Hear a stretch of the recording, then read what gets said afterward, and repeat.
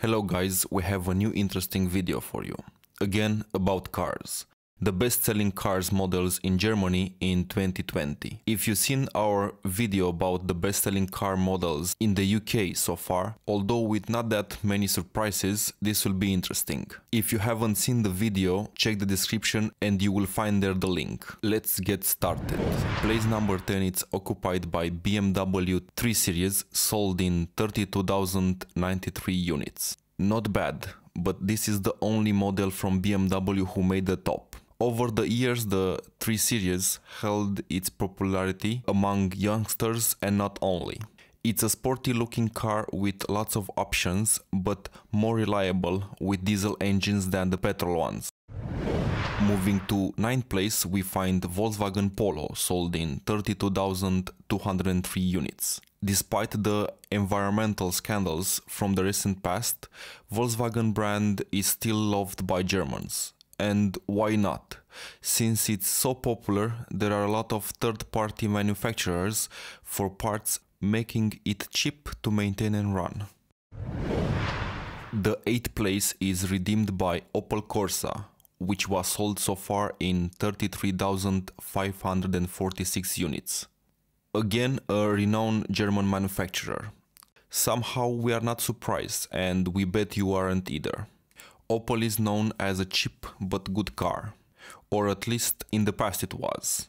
A few years ago they made some engines which developed some pretty expensive faults well before 100,000 kilometers. On the 7th place we find Volkswagen T-Roc, which was sold in 34,568 units. Another Volkswagen. Not a surprise. T-Roc was the actual surprise. The T-Roc made its worldwide debut on 23rd August 2017, so it's a new model. And this means that you don't really know what to expect in terms of reliability. The T-Roc sits below the Tiguan and above the slightly smaller T-Cross. The 6th place is occupied by Skoda Octavia, sold in 36,405 units. The first non-German brand which is actually owned by a German holding company. Surprise, but not a surprise. The Skoda Octavia is a family car produced since the end of 1996. There were 4 generations made by now. The car is available in both front and four-wheel drive. Around 5 million units have been sold in its 2 decades of presence on the market. On the 5th place, we find Fiat Ducato, sold in 36,492 units. An Italian car which is practical, but known to be not very reliable. Some people say Fiat stands for fix it again tomorrow, and yet it is very popular among Germans. The Fiat Ducato is a light commercial vehicle developed by the joint venture between Fiat and PSA Peugeot Citroën, produced since 1981. The Ducato is the most common motorhome base used in Europe, with around 2/3 of motorhomes using the Ducato base. The 4th place is occupied by Ford Focus, which was sold in 38,406 units. The strange thing is that it occupies the same place in the UK market, but with slightly lower sales.